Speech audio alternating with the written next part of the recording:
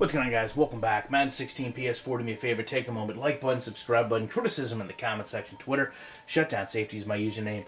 I know I've been a little bit behind on the CFMs, but I am going to get back to it, but I had to stop everything and show you guys this play. What a special Madden play this is. These plays don't happen all that often, and that's why when they do, I'm fair. I'm unbiased about it. I come out and show you. I wish we could see gameplay like this more frequently, whether it was a touchdown or not.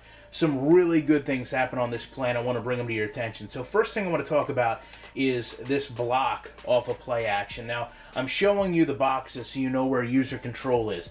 Johnson comes over here and gets in a position to block either the linebacker Thompson or the lineman Johnson.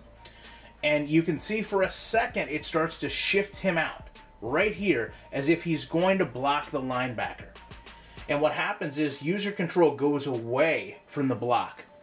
And the game, instead of moving Johnson over toward Thompson to complete the block, actually allows him to stay there and basically get absorbed by the defensive lineman.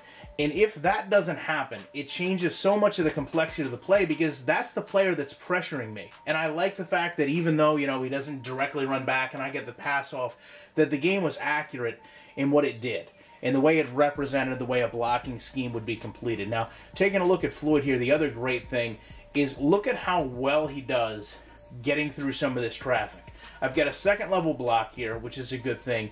But normally in Madden's past, we would see Floyd either, one, run through this full speed as if it never affected him, maybe breaking interactions along the way, or two, run and just stop. In this case, you can see he has to respect the fact he has players around him, throws his timing off just a little bit, but is able to still get out, get the nice secure catch, and turn upfield. Now, once that happens, you see we're at the 30-yard line, you know good blocking has to come downfield. And it really starts right here with Gresham and Robinson. Harper does a great job. Man, I tell you what, if you're thinking number 41 for the Panthers and you think Eugene Robinson, that's on me. But you can see here a great job of blocking Harper. Then goes off to another next level block, and I've got Leach now right in position to seal off the edge, and I actually get to run behind him a little bit. We don't collide, I just kind of help set that block for myself, and that's what you want to see.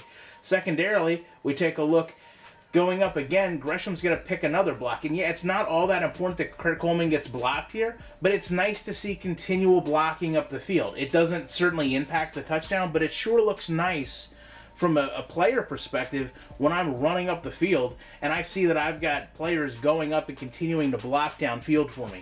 So again, just wanted to show you a play where a lot of little things that could go wrong didn't.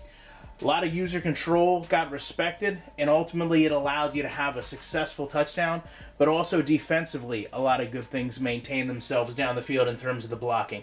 Love to know your opinions on it. Appreciate you checking out. I'll be back in the week with more content.